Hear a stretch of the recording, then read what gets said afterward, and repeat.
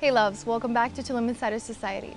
If you don't know me yet, my name is Mari, I'm a Canadian and I am purchasing my first property here in Tulum, and I will be walking you through my entire journey in a real estate series. Today is episode number 3, where I'm going to be covering property management. Now for those of you who don't know this, once you purchase a property, oftentimes you have the option to either manage it yourself, hire a property manager, or if you have access to it, have a property that is also managed as a condo hotel option. So today I'm actually going to be sitting down with an expert. She's a property manager and she'll be able to answer all of my questions, and I will be bringing you guys along. If ever I forget anything in today's video and you have more questions, feel free to click the link in the description box below to directly ask me your questions. Now without further ado, let's hop in the car and go and meet Olivia to pick her brains on property management and investments in Tulum.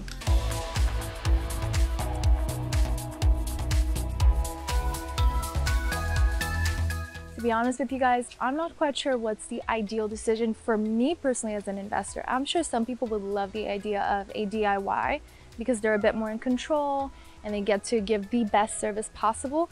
One thing that I'm concerned about is definitely the high season and low season in Tulum. I'm wondering if I were to go down that route, am I going to be able to have my property rented out throughout the year?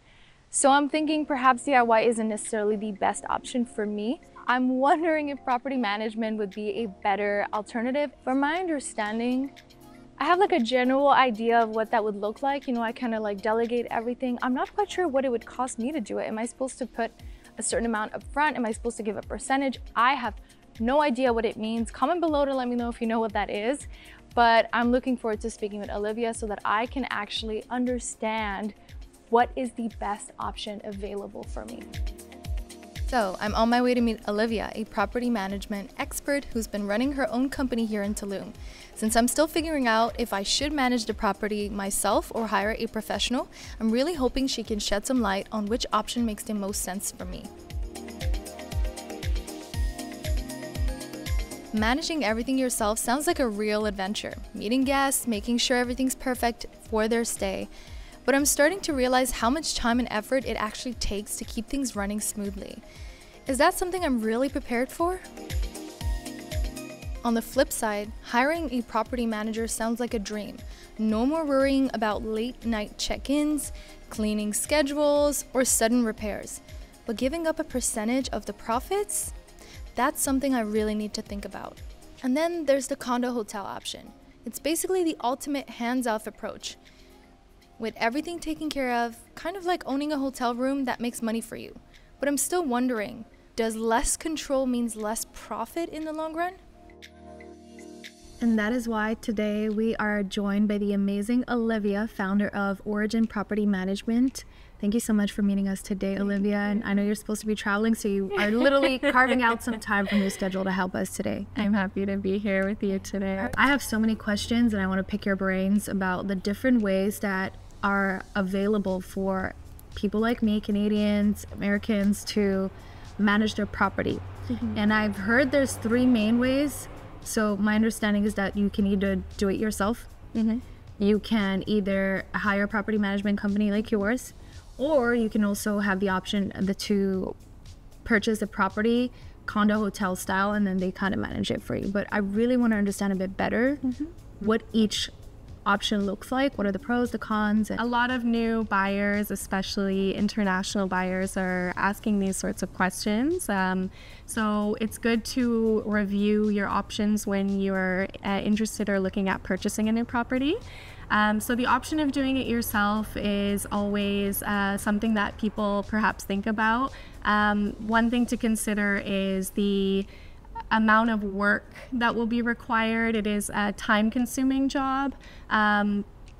You know, you have people kind of checking in at all hours of the day. You do the cleaning, the maintenance yourself, messaging with the guests, the upkeep of the property, inventory. So all those things are something that you would handle yourself. So for a lot of people, especially not physically being here, that might not be the most ideal solution. That's when people start to look at a property management professional or a company. So a property management company will handle the entire operation for you, including accounting as well, and take a percentage. That percentage can be average in this market in Tulum is between 20 to 30%.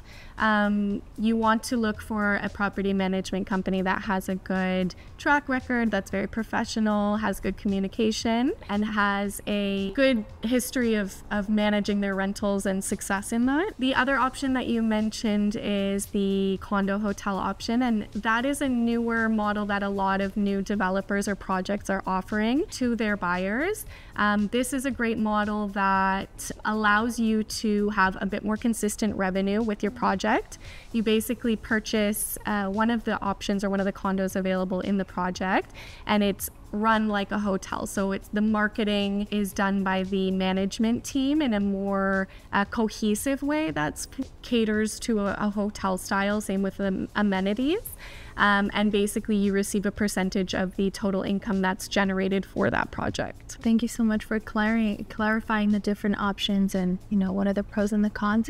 What would you say as a property management is one of the things that people struggle with the most that you notice is recurring? I would say people who try to manage themselves definitely run into an issue with time and time management because it's sort of a 24-hour schedule.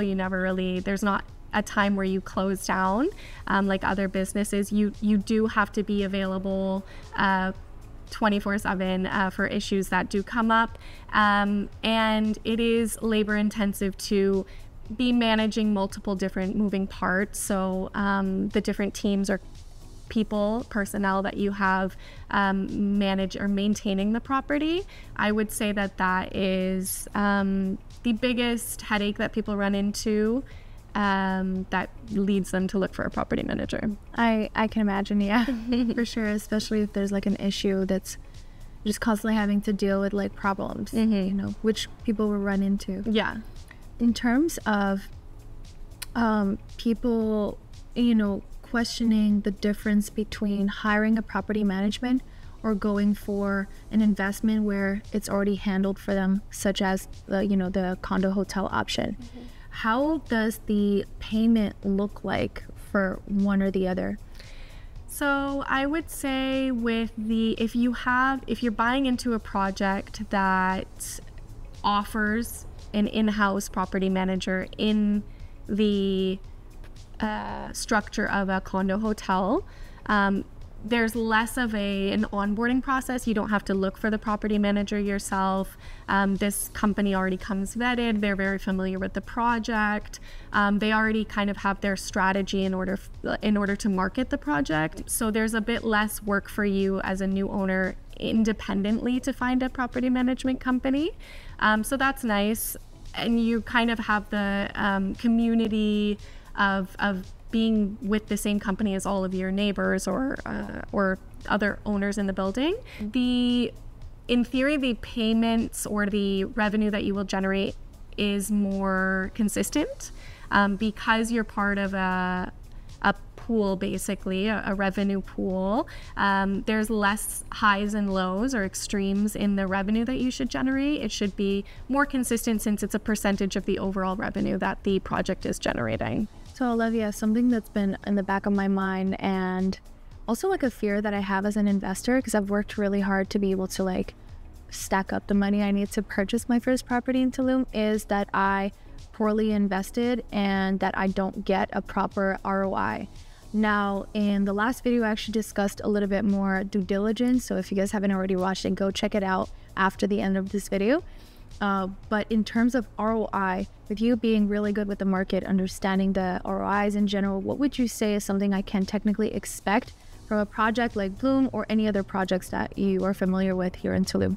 Depending on the project, so depending on the size, the occupancy, larger villas or houses will have a higher ROI. Anything I would say above 20% is you might want to be wary of if someone is offering or promising that. A good property manager or developer will offer you a relatively conservative ROI, so not to inflate the numbers or the expectation.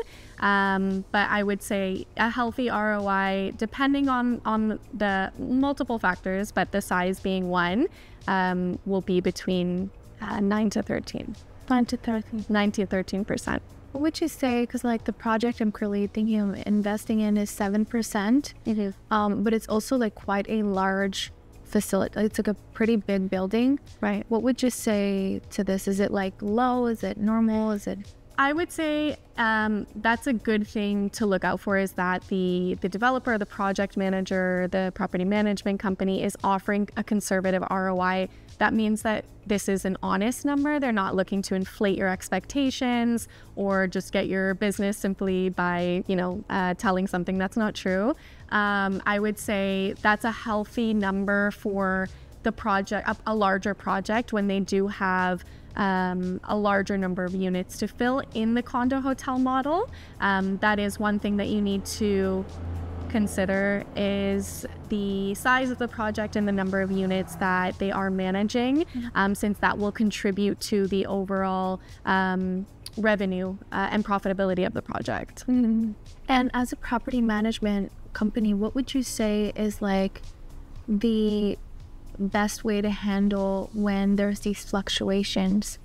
How do you guys handle it as a company? So a good property management company will know the market very well.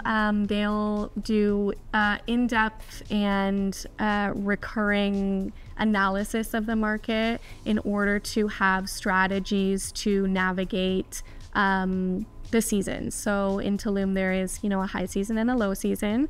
A good property management company will know the seasons very well, the seasonality, and be able to navigate it with different marketing tools, using local agencies or local concierges, a community, in order to do certain pushes or marketing campaigns to try to increase occupancy in low season as much as possible.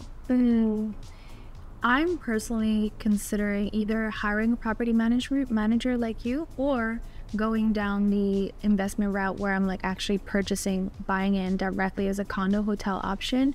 I'm contemplating perhaps giving like Bloom my money. Like that's what I'm thinking of going at the moment. And I'm wondering if going the condo hotel option would be something that would just be, for me, more of a hassle-free option. It's definitely, I think, it's an easier entry.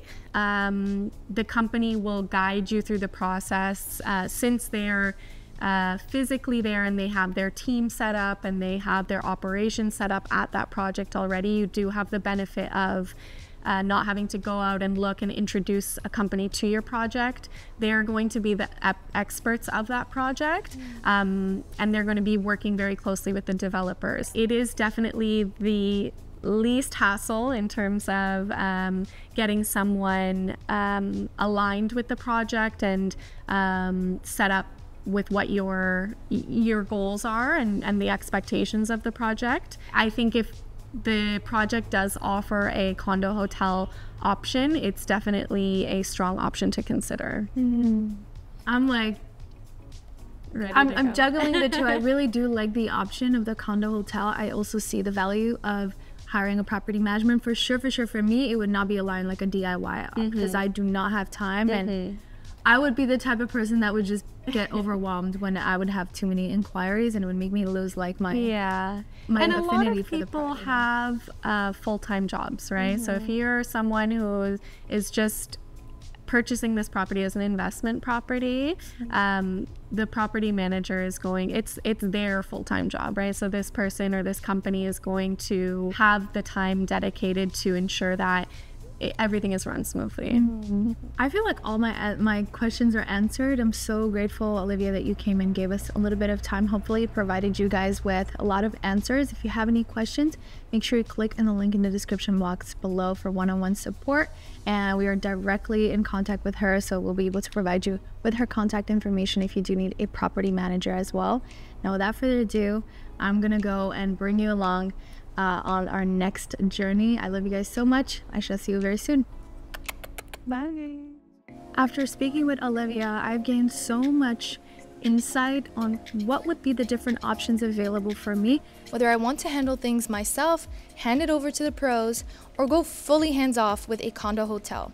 And ultimately, what it boils down to, from my understanding, is really what kind of experience you want to have as a property owner. Now that I have a better idea of how to manage the property, the next big question is, how do I actually pay for it? In the next episode, I'll be talking to a finance expert to learn all about expat-friendly financing options here in Mexico. Stay tuned.